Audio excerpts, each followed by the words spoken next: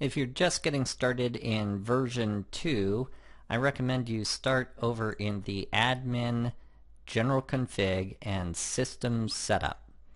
And this will cover some of the basics that are used as merge fields throughout the system.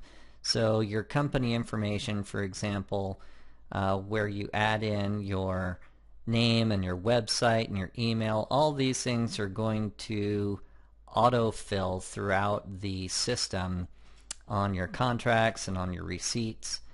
So warehouse address, some people say, well, I don't want people to know where our warehouse is. Go ahead and fill it in, because this is the information that would show up as billing information. The information under warehouse really is to help you get the routing to work. So go ahead and fill this stuff out as well as you can.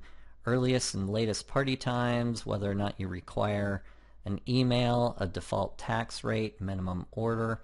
Redelivering is how much time do you want before that same item can rent again. So if you set it to 2 hours, for example, it might go out twice in the same day, maybe even 3 times.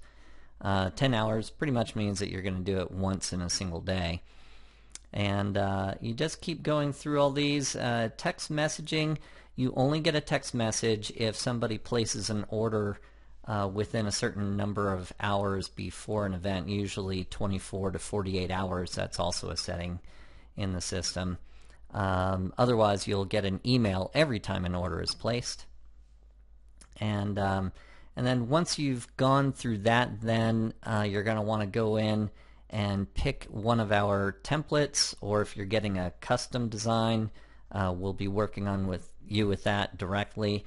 Service areas is where the system will automatically fill in the cities and states, cities and zip codes within a given radius. So you can use this autofill zip codes, and it'll find all the zip codes in your area and add them to your list, and then you can add your delivery fees as you see fit, either by city or zip. And then after that, you're going to be going into the products area and adding categories first and then items.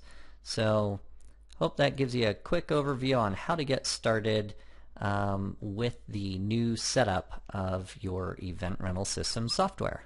Have a great day, and let us know if you have any questions.